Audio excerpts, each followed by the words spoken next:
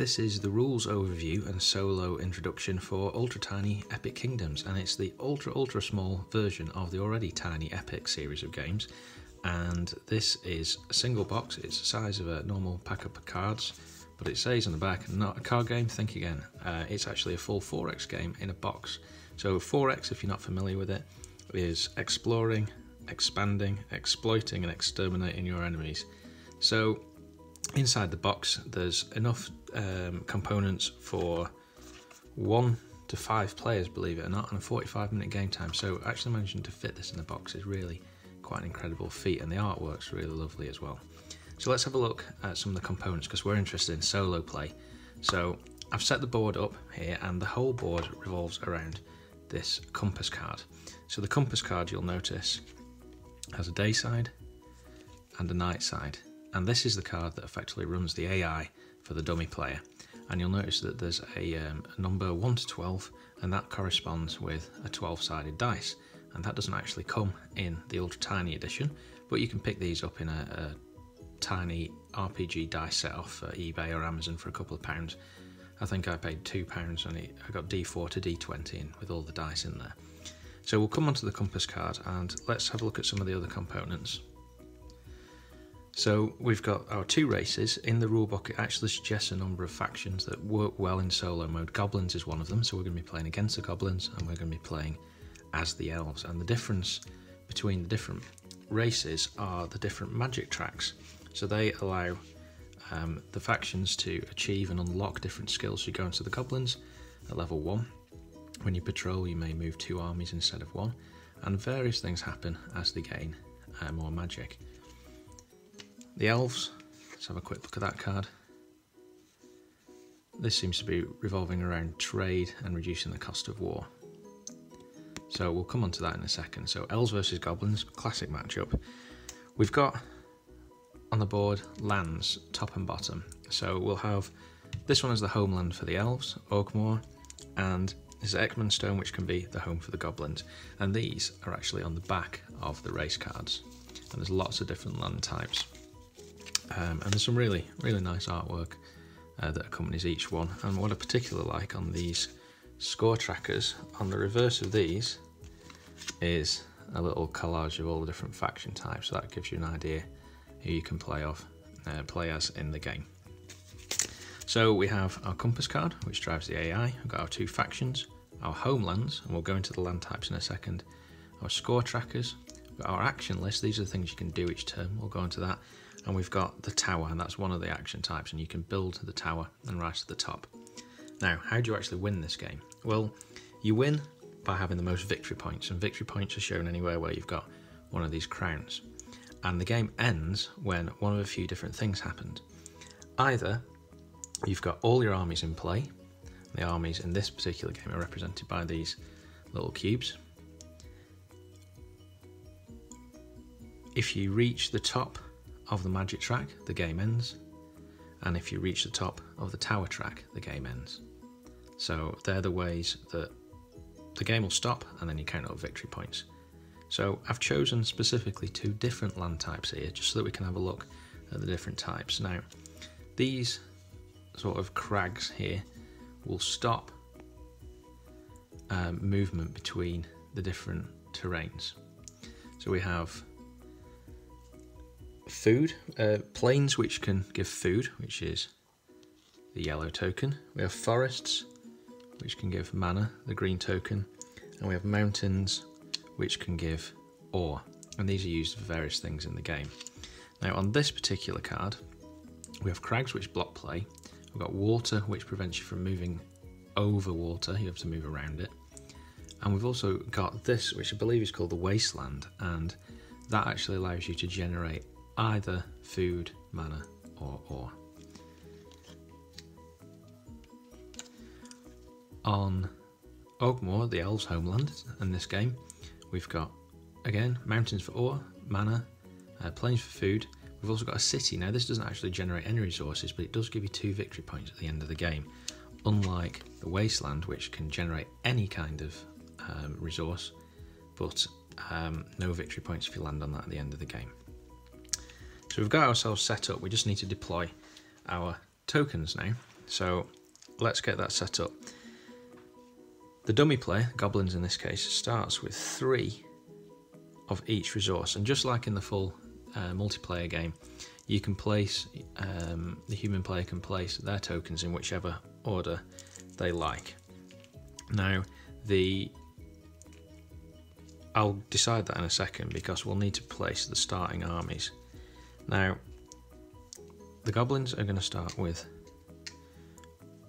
1 army in either a forest or a mountain, and the elves are going to choose 2 in any one. That's standard for the human players. So I'm going to start with 2 in the mountains. So seeing as I've got a ready place to get ore, I'm only going to start with 1 ore. I think we're going to go with 2 food and 1 mana, and it'll become apparent what all these are used for as the game goes on.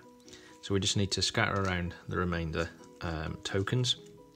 So we're going to have 1 on the score track, on the war cost. We're going to have 1 next to our magic track, and we're going to have 1 of each on the level next to here, level 0, and the remainder of them is our pool of armies which we can expand and put into play. So the human player starts first, and in order to show who's starting, they give us a little player token. So we'll put that next to us. Now I can choose any of the actions, so it's a good time now to go through the actions. I'll start from bottom to top. Trade. If you choose that, you can swap any of your tokens for any others. Easy.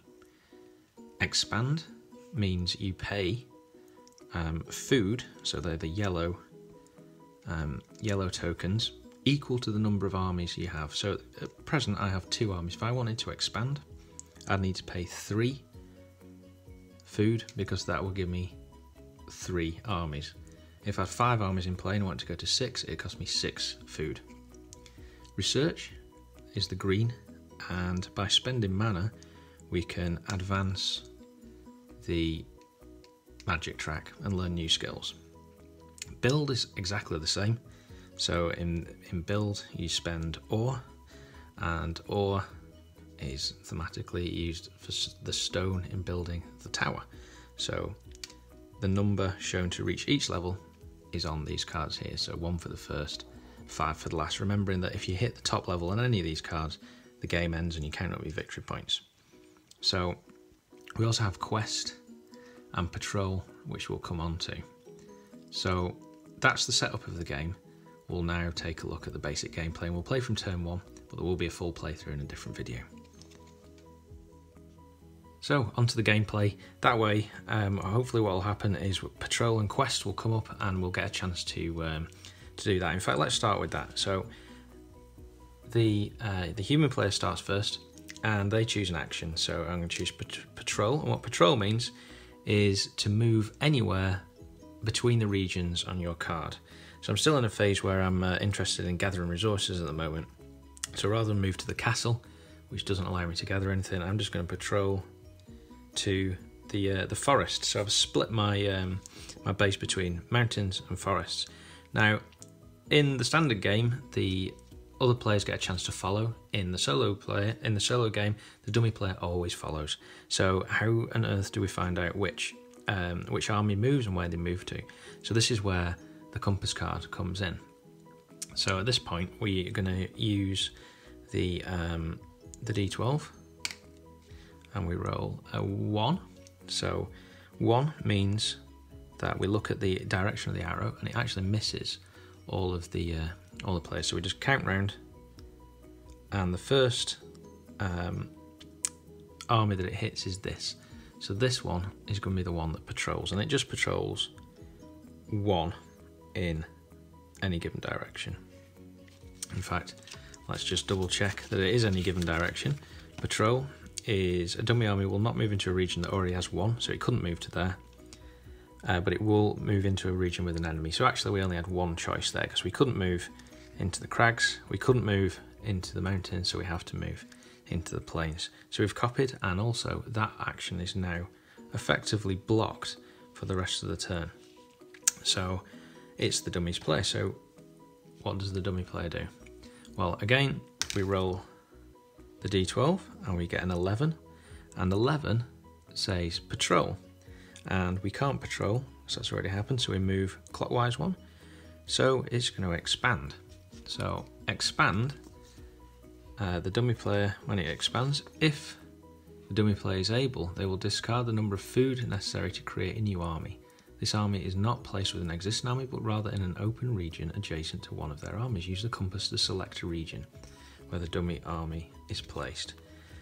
Now, there is a little quirk of the game which says you only roll the dice once for a turn. So we're going to expand. So on the Goblins tracker, they need 3 armies, so they're going to spend 3 food, and they're going to get a new army in play. And it goes in the direction of the compass. Now we've already rolled, we had an 11, that's here, so it looks like that army is going to be placed there. I have the option to follow that. I might want to expand. As it happens, I can't because I don't have enough.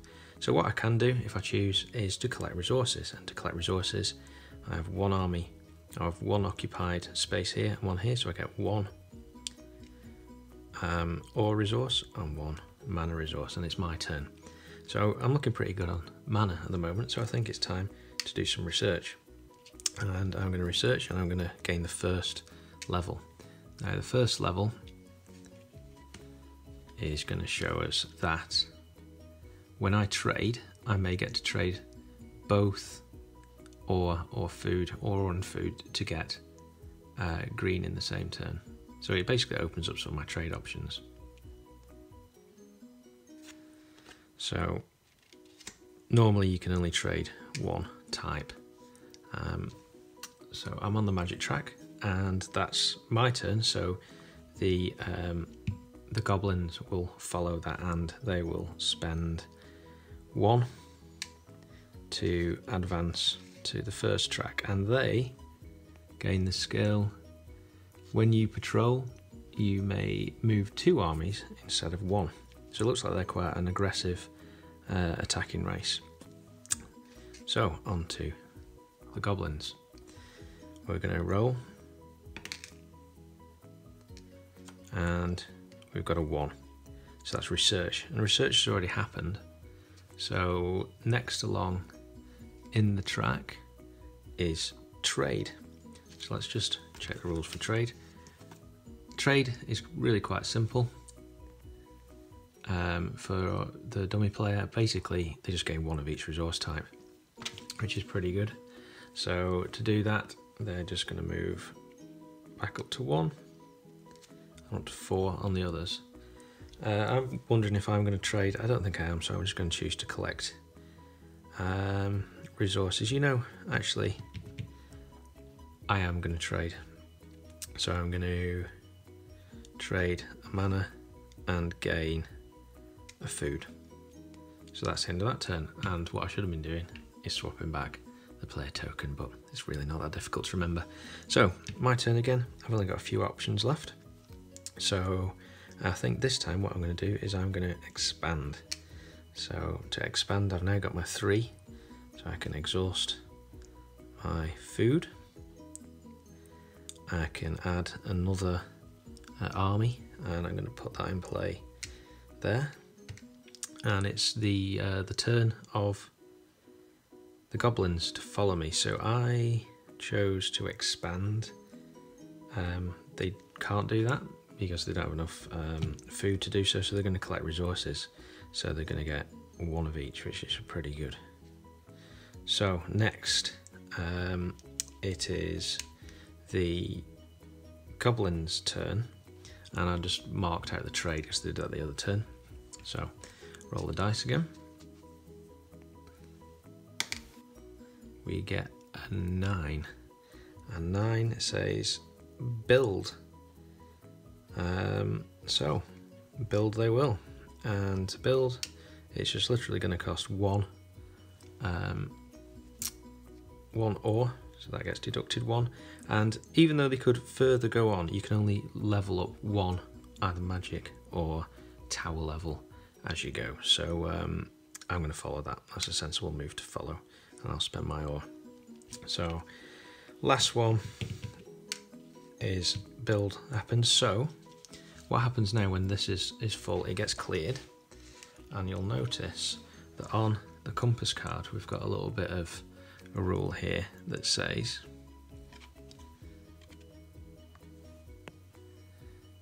flip this card when you exhaust the action list, and your opponent collects one of each resource. So it goes to the night side, and they're going to gain one of each resource, sadly. So there we have it. Okay, differences between day and night are obviously there's an action when you flip the clear. When you clear the actions, you flip the card, but also it changes selection priority. So in the daytime, selection priority is near. In the nighttime, selection priority is far. So in this particular case, let's suppose we'd come up around 11 here. So in the daytime, we'd select this one. In the nighttime, we would select the far one. That's the only difference there. The other thing is the cost of war. Now, war happens when two armies end up clashing for the same space. They can't settle in this game. There's no truce or alliances that can be made, so they have to fight. So that gets resolved by the cost of war, and that determines the cost of war for the dummy player. So it basically is easier to beat the dummy player at night than it is during the day, which is a nice touch. Okay, so we've cleared the card, and it's the human player now will flip to the night side, and basically you repeat in that manner. Now, one thing that I haven't done is just go through war, so I'll quickly do that now. So it's my turn, and actually what I'm going to do is I'm going to quest, and quest is a bit like patrol. You can move around, except you move off the card. Now, the only way you can move off the card is by moving a piece next to the edge onto another land type next to the edge. So I could choose here, but for the sake of showing a war, what we'll do is we'll move here. Now, this says the war cost is the number of armies times 1.